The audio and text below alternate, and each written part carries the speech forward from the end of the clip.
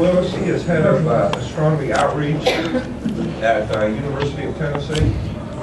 And if you've never heard Paul, he's a great speaker, very interesting program, I'm sure. Hi, y'all. You're supposed to say hi back. Wake up. Hi. Hi back. Yeah. Okay, let me get this started up here. It's not explosive. Please don't unscrew the screw and let the stuff out. Jerry. I'm figuring he'll get back there and go, I'll show you. Today's talk, actually, can you turn the front ones off? I'm sorry? Lights, yeah. Yeah, we got enough light, right? Okay. I'm just going to show this now. How many of you are familiar with Alan Friedman? Friedman. There is a good chance that if you have not, you most certainly will see his images of the sun on. See, will that will show up in there. So what you have to do, turn the lights back on. I don't know if you can see it or not. Can you see the magnetic field in here? There's a dipole magnet in the center. There's iron filings suspended in some kind of oil. Keep your finger in there to keep the magnet from falling out. Yeah, how cool is that? Okay, Earth has one of those. The sun has one of those. And the title of the talk is The Solar System from the Sun to Pluto. And we're going to talk first a little bit about the effect that the sun's magnetic field can have on us and stuff around it and so forth. And so I give kudos to Mr. Friedman for his fantastic solar astrophotography. Terry called me at 11:30 Thursday and said, you gotta go out and look at the sun. There was an eruptive prominence. And when I got outside, the big show was over. That was about 2:30 in the afternoon, and you got to see part of what was going on. And Alan Friedman happened to be photographing the sun that morning. He was testing the camera. Yeah, that's right. I went and looked up the camera, by the way. It's so expensive, they don't show the price. You got to ask him? It's got like a gigapixel number of things on it, and it's huge. And the imagery, I can't even imagine. If that's what he's been using, they've had that camera for a while. If that's how he's been taking these, I'll never own one. I don't know what his telescopes are. I have no idea what the guy's got, but my God, it's amazing. So this is actually, I was given permission to use his images, and I've already messed with it. This actually should be rotated this way, and the filament, or the prominence, it was just an eruptive prominence. This thing's already lifted off. Should be going up, but I couldn't make the text work, so I rotated it. So if you'll forgive me for that. He sells his work online, and I got to tell you, you just need to Google Alan Friedman and just go on his website and look at his stuff. It's absolutely amazing. There's another couple in here that you're going to see. But anyway, I wanted just to get around the room. As everybody's seeing this magnetic field, it's pretty much collapsing around the magnet now. But you can still see the field lines, right? Yeah. Okay. Well, you can't shake it up with a magnet in it. You got to take the magnet out and give it a good stir, and then it'll show up again. But it's about the best way I know to show, yeah, exactly, the magnetic field, and we'll talk a little bit about the significance of that. So, has it been down this side of the room? Okay, so you guys are the last ones. Okay, let him take a picture, and then we'll turn the lights off. He's got iron filings inside the system. Picture or movie? What? No, I bought that. That's I don't even remember what they cost. There's a couple of different versions of it. There's some dry versions of it too. They make a plexiglass. It's two sheets with a little gap between them, and they put iron filings in it. You take magnets and stick underneath and around and all like that. That's a really cool way to show it too. That's the easiest and least expensive way is to get a bar magnet, lay it on a table, put a piece of paper over it, just sprinkle iron filings, and you can get them from your local brake shop because they'll give them to you as shavings off the rotors. You need the little fine ones you sift in with that too, yeah. Thank you, sir. Okay, so just remember this. This is important. Light speed. Okay, so we're going to start with the sun. First of all, if you haven't heard something about the sun in the last, I don't know, 6, 8, 10 weeks, then you've been in a cave because it's really beginning to stir up. We waited for an we had one of the longest minimums, dry spells we've had in a long time. And it just seemed like it was never going to end. And then all of a sudden one day, whoopee, somebody turned a switch on the sun and it went nuts. And then it'd settle down a little bit, then it'd get crazy a little bit, then it'd get stirred up again. This guy right here has been the most interesting sunspot group in a very long time. How many of you know the number 1429? I know you do. This is the one that was spitting off all those X-class flares just about 3 weeks ago, I think it was. And I've got some video of that in here. This is an SDO. SDO is the Solar Dynamics Observatory. And it's got 4 cameras on it, and they got different kind of filter sets and whatnot. They shoot all different wavelengths, and they are taking images at a rate of about 1 every 10 seconds, which in the past, we were taking images about 1 every 10 or 15 minutes. So when you strung those together, one, you had to have a whole lot of images to make a movie. But when you did, you were making movies with tremendous gaps between the frames, and there was a lot of information that was being missed. And SDO has taken the guesswork out of what happens in between. So the next, this is a movie, and I want you to watch a couple of things. When we look at the sun through a white light filter, we see 3 basic things. We see the photosphere, that's this. That's where the gases are so dense that they become opaque, we can't see any further into the sun. The other things but the 3 things that we see in the photosphere are sunspots, limb darkening, and faculae, these guys. And the quick and dirty is sunspots are cooler places on the sun. They can last anywhere from minutes to days to weeks. There was a sunspot group that I watched for 6 weeks back in 1989. It was one of the 3 largest groups ever recorded. I didn't know that for about 15 years. And I have a picture of that, and I still use that picture today because it's the best picture of the sun. I just got lucky one morning. We had a thunder shower, the clouds parted, I took a picture, wow. And I haven't taken one that's that good since. And I've really tried hard too, but it just hadn't happened. And you can see every bit of this in that image. And then, so we have the sunspots, the dark center is the umbra, the lighter surrounding region is the penumbra. The center of the spot is where the greatest magnetic field strength is. So that's where it impedes the convection process the most. So the heat energy from below can't heat the gases, so they're not radiating the same temperature as the surrounding area.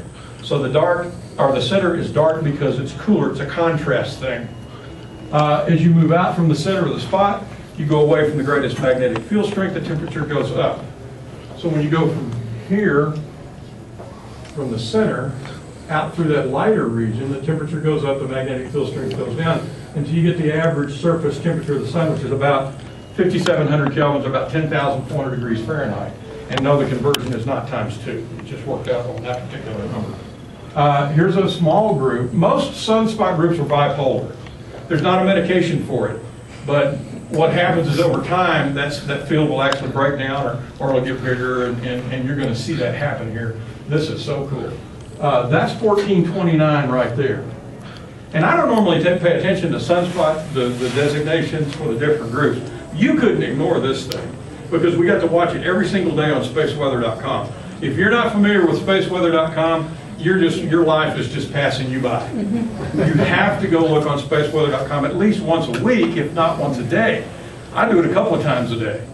But it's really a cool website. Okay, so sunspots, limb darkening. This is the 3D part. This is the multimedia part of the presentation on this. The sun is a sphere, okay? And when we go outside on a clear day and we look up, what do we see?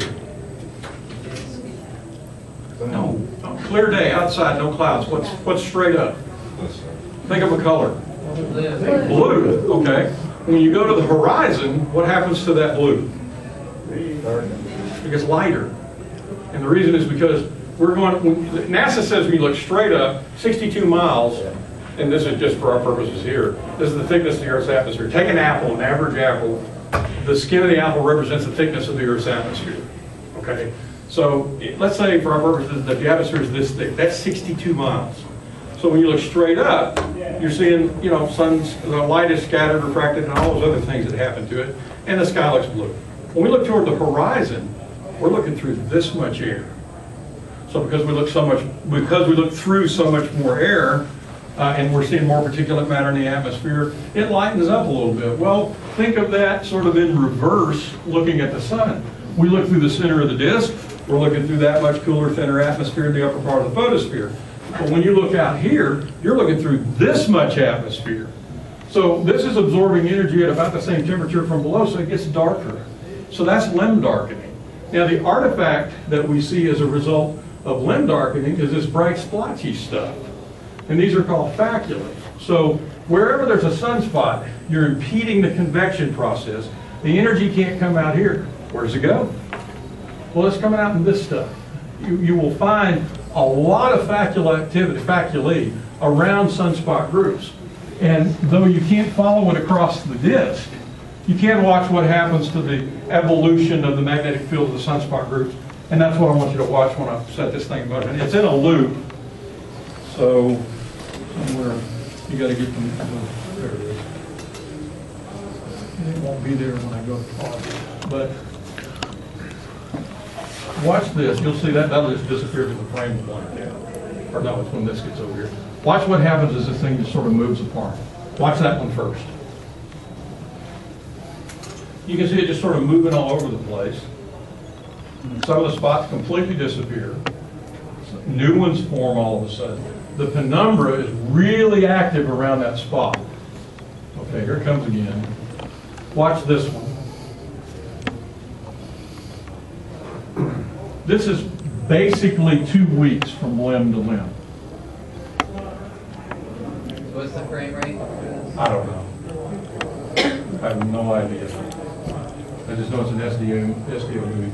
And you can see a lot of faculae in this group as it first comes around the limb. You can see a lot associated with this one too. Those just popped up out of nowhere. So you were saying the SDO took a lot of the guesswork out of the gaps. So how often are they taking? About every 10 seconds, but there's missing data in this film. So I don't know how many frames they use. Some of them might not be any good. I really don't know. They don't feed that information with these. But this is one of the best movies I've seen them put out. So just this time, just watch as this one emerges. This one's going to be over here. You'll see this one come out, and look at all of the faculae that's around it. A lot of hot gas. But all the while, this thing's moving across the disk. All kinds of solar flares, coronal mass ejections were happening.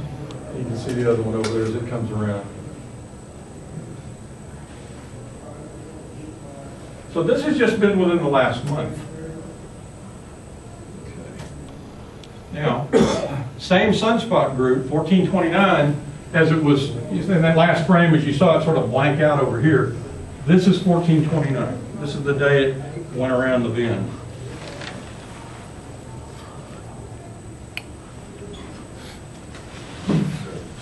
Okay, watch right in here. You can see loops, loops, loops, and then kaboom. They just explode open, the energy flows out, and there's a period called reconnection where the magnetic field actually comes back together in this well. Watch it happen again, boom. The field breaks open, and watch the reconnection as this cascade of loops forms. It is not a place you want to be. Absolutely not. This is in ultraviolet. But you can see, boom, lift off. So we had a coronal mass ejection with it too. It was once thought for a while that when we have solar flares, or that if we had a coronal mass ejection, that it was caused by solar flare. That's not true. There are associations between solar flares and coronal mass ejections, but one doesn't necessarily mean the other one had to be there first or vice versa. That got ruled out several years ago. Coronal mass ejections were only first discovered in about 1973 or 74. And accidentally, because there was a piece of film, you used to send these cameras up in space, they take film, then they parachute back down, they catch them, and then they look at the film. They're in a processing lab, and they see this little white bubble around the edge of the disk of the sun in this one particular image. And they thought, there's something wrong with that. Threw it away, made another one, same bubble. Then they recognized, well, that's in the film. Well, let's go to the next frame. Well, the next frame was bigger and farther from the sun. And then they got to look and it kept doing that, just bigger and farther, bigger and farther. And it's like blowing up a balloon, letting it go, but it keeps blowing up as it moves away from the sun. And so coronal mass ejections, where solar flares, there's a difference between the two. Solar flares, as you can see, happen up in these loops. Watch it break open. Bam, right here. Okay, the magnetic field fell apart and reconnected. That was a flare, but it was also followed by a coronal mass ejection. A flare is a localized event. It usually happens in an arch, a magnetic arch. And all this energy has been stored up in these magnetic fields beneath the surface. And you can see how these things are sort of intertwined. They rub up against each other. They're just unbelievably energetic. Then all of a sudden, wham, they let all that energy go at one time. And you get these high energy particles, protons and electrons, go racing across the solar system at a couple of million miles per hour. They hit that magnetic field I passed around, which is Earth's first line of defense. We sort of have three. We have the greater magnetic field, the Van Allen belts, and then Earth's atmosphere. So we're always flying shields up. Have to get that Star Trek reference in. She was into next generation, really? And ask her about that. Hey, now, watch your language. Hey, I'm a DS9 guy. Okay, so here's a schematic of the sun. You can see here where the magnetic field's blown open, and this is probably a flare and a coronal mass ejection. Think of a boat going across the water. And as the boat moves across the water, you see this bow shock wave out in front of it. The first piling up of the water out in front, that's the bow shock wave. That's this guy. That's the leading edge of this bubble of high energy particles that are leaving the sun. Well, here's the Earth's magnetic field, what we passed around. The magnetic field lines that you can see. Well, you can see that it's compressed on this side and it's strung out on the other side. So it's constantly compressed by the solar wind. These are particles that are moving off of the sun all the time anyway. But when we have these big bumps in the road, or the solar flares and the coronal mass ejections, the coronal mass ejections and the solar flares, and I'm going to do another talk on this next weekend, but it's going to be a whole lot more on this and less on some of the stuff I'm going to talk about in here. But I just want to touch briefly on it. The magnetic field that you saw here is the same as this, but internally it winds up like a clock spring because the sun rotates differentially. They rotate like a solid body like the Earth. So our magnetic field, dipole field, though in 3 dimensions it goes all the way around the globe and it's compressed on one side, it's basically a dipole field. It's not wound up like the sun's is. The winding up of the magnetic field is sort of like winding up the jack-in-the-box. And when it just can't stand it anymore, you hit the button and boing, out pops the clown or whatever, in this case coronal mass ejections, high energy particles, and across the solar system it goes. Bam, it slams on the Earth's magnetic field. It's not a rigid structure, it's like Jell-O. It does this. Well, when it does that, it produces currents in the Earth. When it produces currents in the Earth, it creates problems with the power grid. Everybody knows that our power grid is not what our power grid should be. We haven't kept it up like we should. It's overtaxed in the summertime. We use far more energy than we're producing. Sometimes we have those days, we have rolling blackouts like in different parts of the country. We've had them in East Tennessee from time to time. We're really cold in the winter, and they've had to sort of trim down on the businesses downtown. I know they've done that in downtown Knoxville. The university has tried to do it when we've seen extensive use of the power grid there. The problem with it is that when these guys slam into the Earth's magnetic field, they produce those currents. All of our grids are interconnected. So if one goes down, that one over there back feeds into this one, at least to keep emergency services up and running. But if that fails, since we're overtaxed to begin with, in more ways than one, but if you go off into the grid and you realize that we're taking power from other parts of the grid just to keep us going, and one of them goes down, then you can have a cascade failure. Well, there was a study done by a group in Oak Ridge in conjunction with NASA and several other institutions that have determined that we're facing a potential serious problem and a long-term serious problem if our power grid doesn't get some much needed help.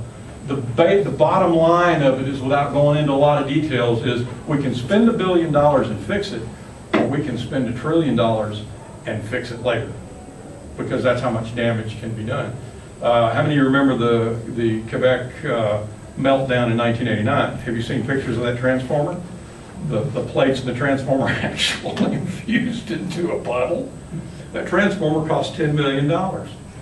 They don't make them and put them on the shelf like the little transformers we use in like your light and so forth. You can't go down to the hardware store and buy one of those transformers. They're handmade and they are made by specialists. GE doesn't crank these out like jet engines. So at $10 million a pop, if you have a cascade failure, you're not going to be down like you are for a thunderstorm for a couple hours a day, maybe ice storm a week at the outside, 2 maybe. No, we're talking about 6 months to 2 years. I have for 10 years had a big, The big, I didn't include the picture here, it'll be in the program next week. But there's a line that's drawn around 131 million people in the eastern half of the United States that can be affected by cascade failure. And I've so also seen that's why studying the sun is so important, so that we can understand what little signals do we get from the sun that tell us something like this is going to happen, and how do we prepare ourselves to deal with it. So that's a whole other. So here's if you do an X, Y, and a Z. This is in the plus Z axis, looking down on the sun. This is Earth. This is magnetic field of the sun, and there's a couple of interesting things in these 3 different movies. Here's a coronal mass ejection. As you can see, we didn't catch this thing directly. Here's where directly is right here. But you can see us get brushed right there. Okay. Watch the magnetic field of the sun get whipped around by this thing. That passes through the Earth.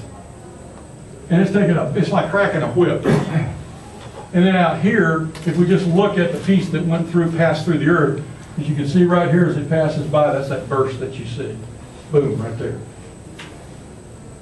And there it is again.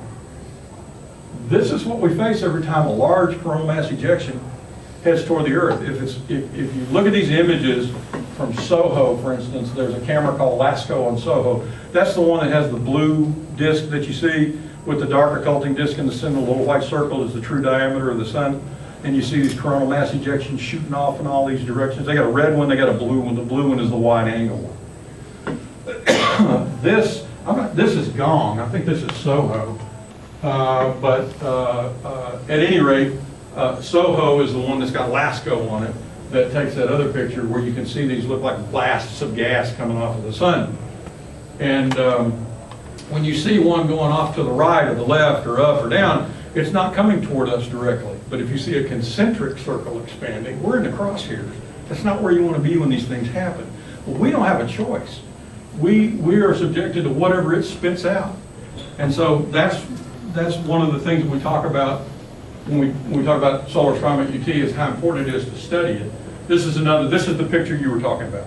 This is the one he took, and this is where we had an event on Thursday that everybody found so interesting and I missed.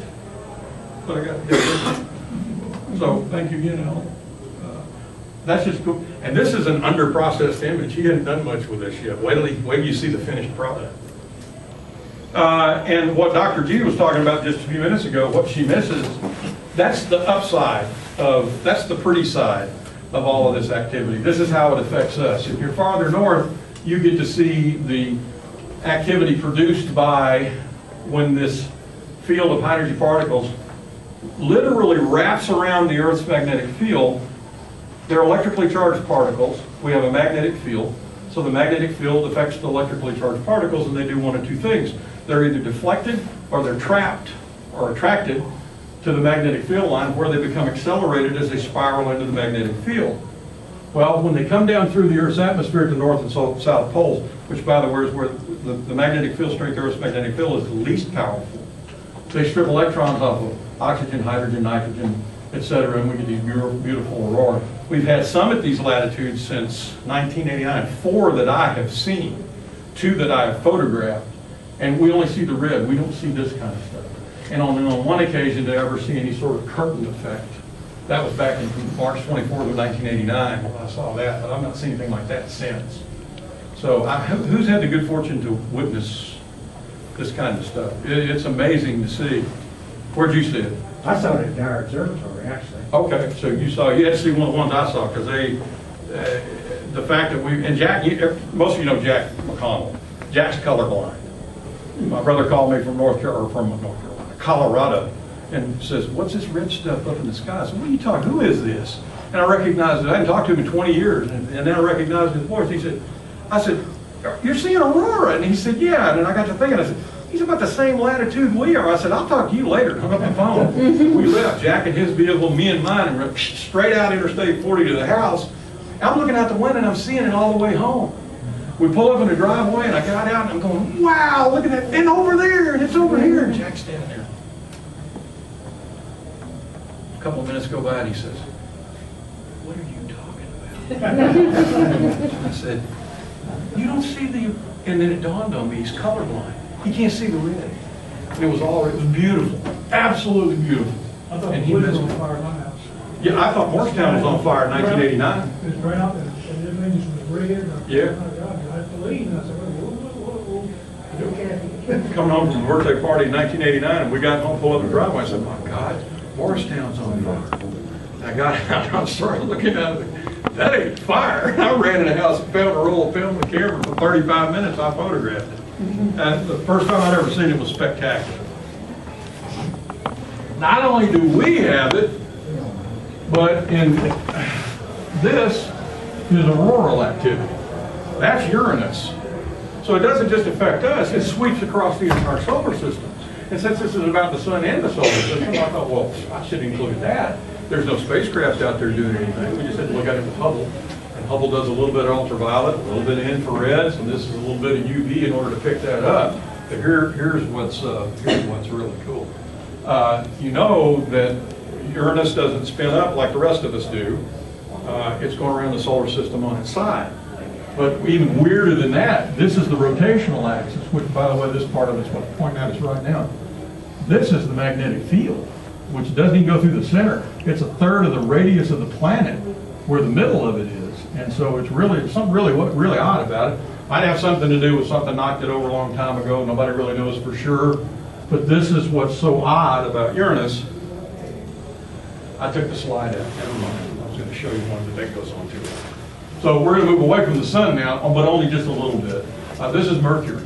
And the Messenger spacecraft, which has completed its first year primary mission, is into its extended mission now. And one of the things that we're doing with Mercury, they are doing with Mercury, is lowering the orbit of the Messenger spacecraft so that they can get higher resolution images. As if these aren't good, they're spectacular. This doesn't do it justice. On the computer screen, it's drop dead gorgeous. So this is, I don't know the crater names, it's irrelevant. The fact is that the images are absolutely spectacular. What's interesting though is look at the color.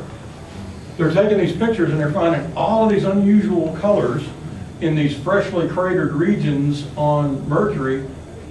And at this point, the spectra is not just quite good enough to give away what they want to know about the composition of the surface.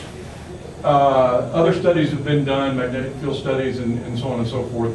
But the lowering of the altitude of the spacecraft will improve the quality of the imagery to the extent that the spectrographs can begin to reveal more detail. Since this is the end of the primary first year, a lot of this stuff is embargoed, and so not a lot of information has been released. We just sort of get a general information releases and that sort of thing. So we're probably looking at another year before we begin to see big papers on this stuff and new discoveries that are significant and that sort of thing. So I just want to include some pictures.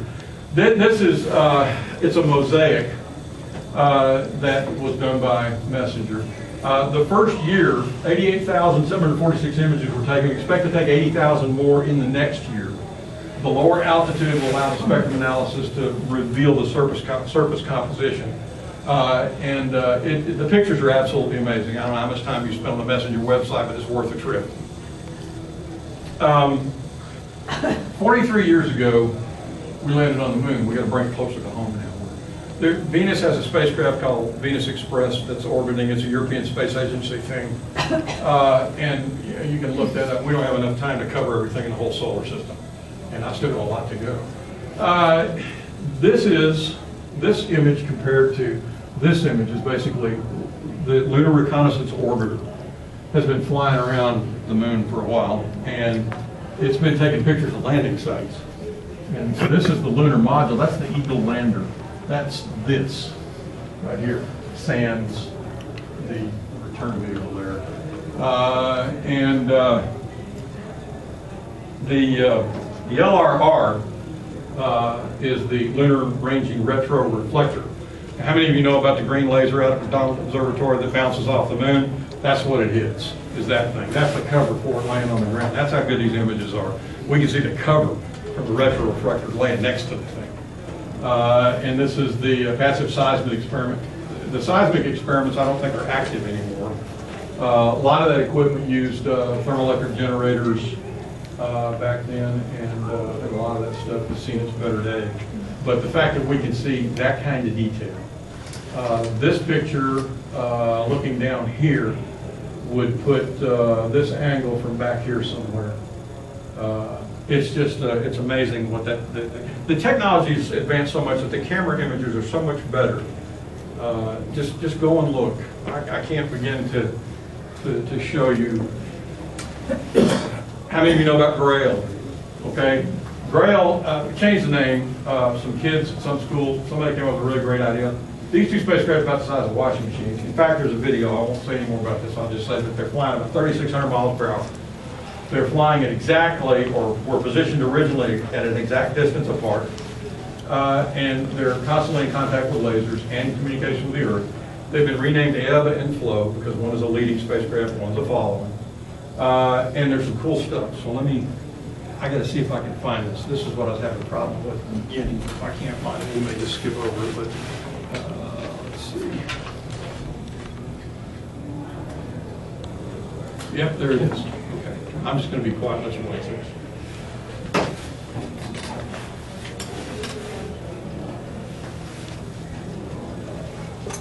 We're very eager to get a high-resolution gravity map of the moon because we really want to study what the moon is made of on the inside.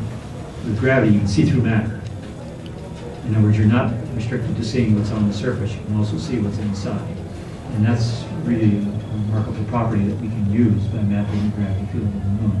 First thing we do, actually, once the map is in our hands, is compare it with the topography map, hopefully of comparable resolution. And from there, we can look at specific features, such as mountains and basin craters, and compare the gravity and the topography. This is where it gets really interesting.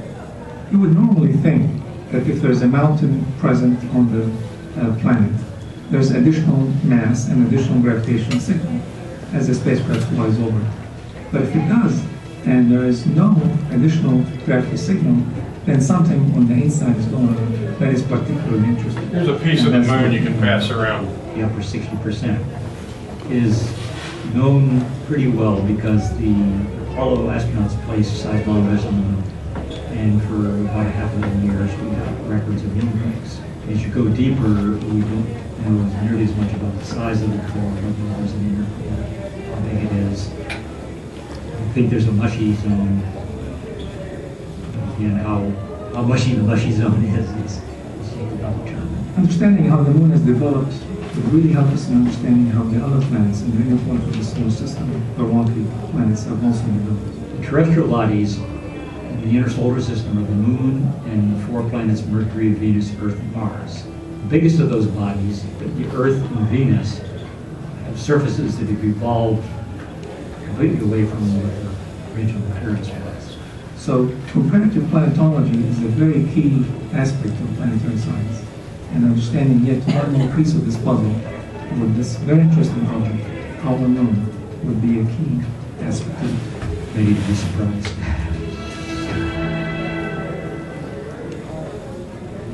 Rewrite any of that stuff.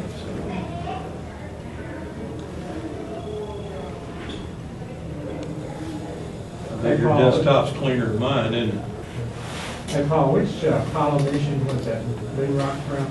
16. It's the numbers 650 and 5046. That's Apollo 16, Station 5, 15th rock, 46th chip out of that rock. There. Okay. Part of this mission, Sally Ride got involved in, and it's called Moon Camp. Moon knowledge acquired by middle school students. It was previously called GRAIL, Gravity Recovery and Interior Laboratory. A and B, they renamed ebb and flow. And the moon cams, I think there's 3 on each spacecraft, and they're the same cameras that they use on the solid rocket boosters on the shuttle when they go up. They're not terribly high resolution, as you can see by the image. But can you imagine being a middle school kid and tasking a camera on a spacecraft that's orbiting a moon to take a photograph for you? Because that's what they're getting to do. We didn't get to do that stuff when we were kids. Neil deGrasse Tyson made some comments the other night about how he was concerned about the decreasing budget of NASA and what that's going to mean. Well, more interestingly to me was a group of astronauts were at the landing of the shuttle in Washington when it set down at Udvar-Hazy, or to be delivered to Udvar-Hazy.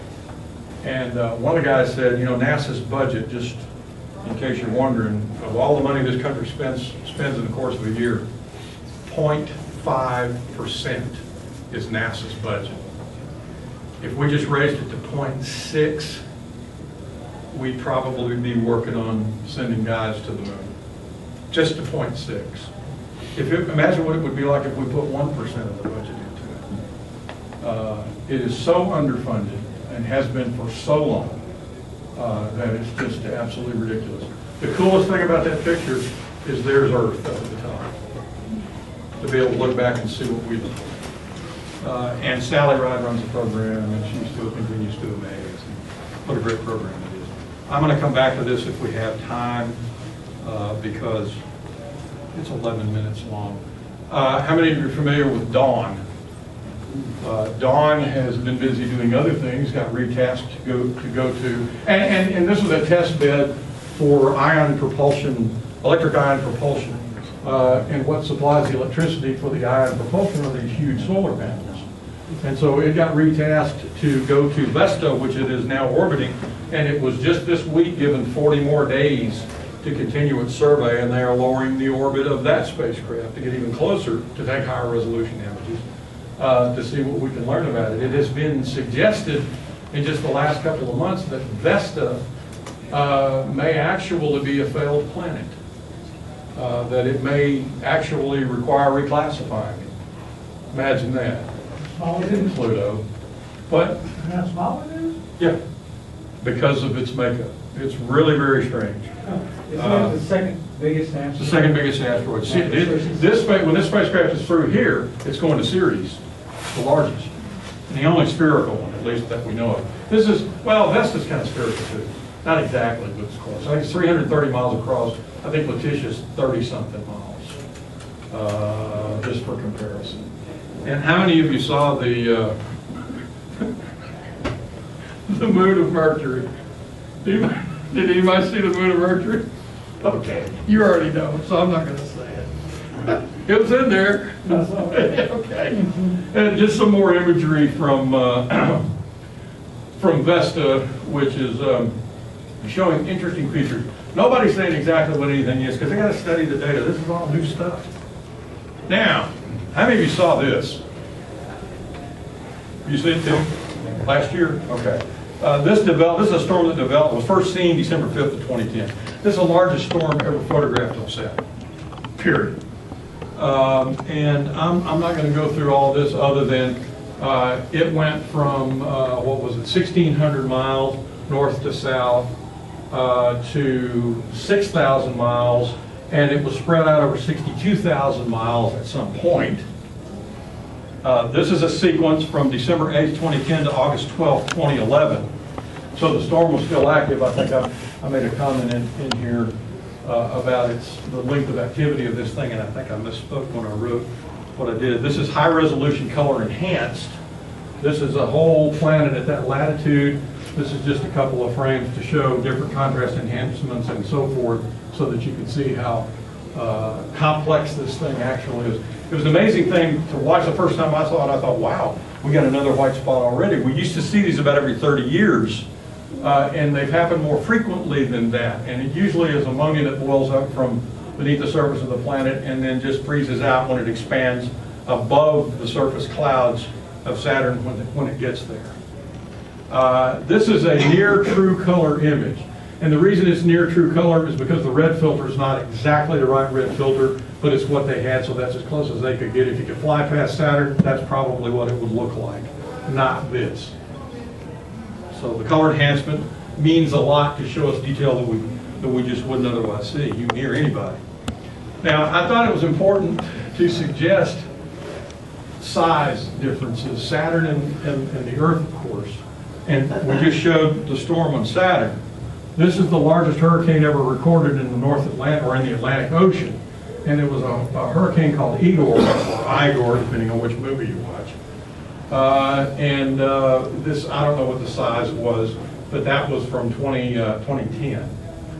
It is an enormous hurricane. You can get a sort of a feel for the size of this thing. Here's Texas over here. This thing's actually larger than the state of Texas. And the hurricane winds were measured from 90 miles from the eye of the storm. That's enormous.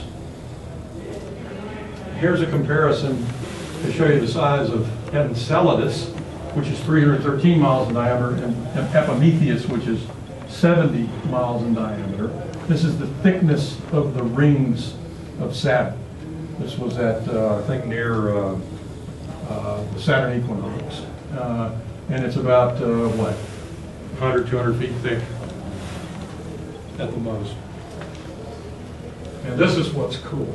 Enceladus, you probably have seen some of these pictures that show the geysers outside of it, or coming up off of Enceladus. Well, let me back up here, because this is what's cool about this. That solar energy, those coronal mass ejections, those high energy particles go streaming out across the solar system, have interacted with the giant magnetic field of Saturn, and this is aurora in Saturn's atmosphere. But more importantly, here's its own little auroral circle right here, which is produced by high energy protons that are in this magnetic field that are directly related to Enceladus. So it's creating its own auroral activity in the atmosphere of Saturn, which is just really cool. So the sun's not the only one doing it. And Io probably is Jupiter too. This is a close-up. The latest images that have been released from Cassini are still raw images, so they're not processed properly, and it's difficult to make a lot of detail out. But this shows the texture of the surface of Enceladus and what kind of terrain is actually on the surface. Well, here we see. Last week, or a couple of weeks ago when these were released, Yeah. at 1 billion miles, Yeah. 48 miles off the surface. Yeah. Yeah, I think this one, this was 115 miles away. Yeah, this isn't the closest. This was both. When I saw that, I thought, well, I'm not going to look for anything else. That's unbelievable. I can't wait till they process it. It's really going to be an amazing thing to see. And this, I just put the dates on there so that you can give you an idea of where the spacecraft was in relation. March 28th. This is a contrast enhanced version of this one from the 27th. And I actually fooled with the contrast a little bit to do that, and then cut it up and stuck it up there so you could see some more of this. But you remember back when Galileo was at Jupiter, and it was looking at Europa, and we could see, they call them tiger stripes, and this thing that we saw on, first seen on Earth, at Earth's north polar regions on the ice shelves, was this place where in the springtime, where the warmer waters soften the ice and the ice shelf gets thinner, it cracks and breaks and sort of floats away and rotates and then refreezes. And then it does it again, and then it does it again, and then it does it again. And pretty soon what you have is a jigsaw puzzle. You can look back at these things and you say, well, if you took that piece and you rotated it this much and you put it against that one, then you would see that linear feature would extend, and that's the same thing.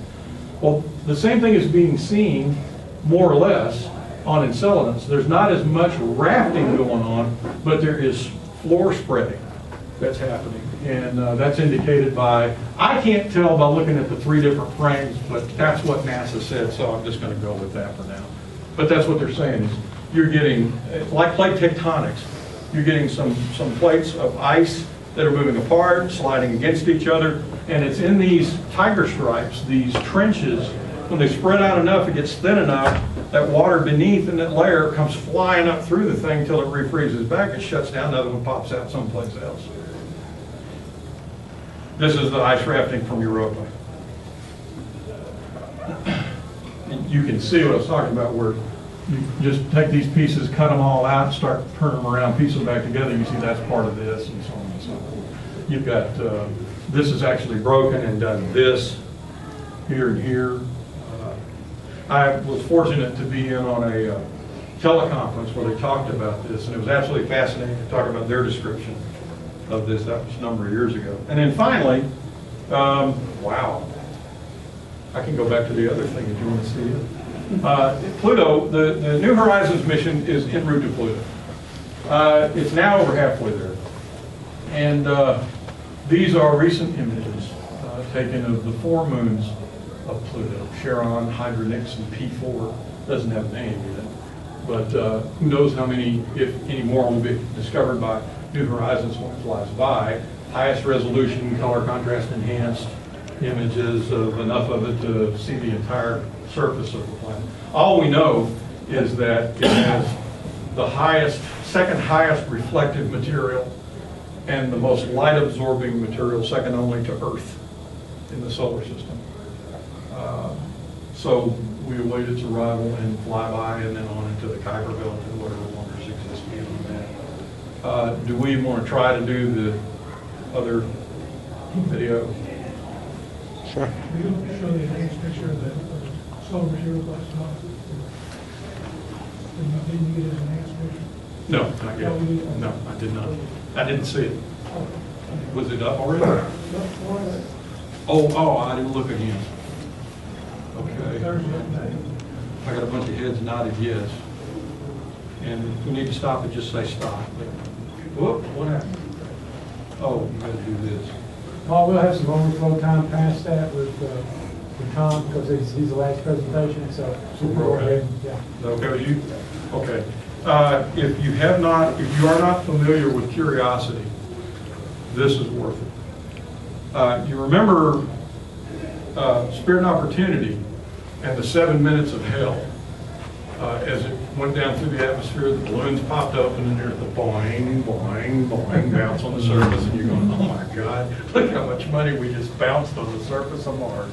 And would it work? And it did.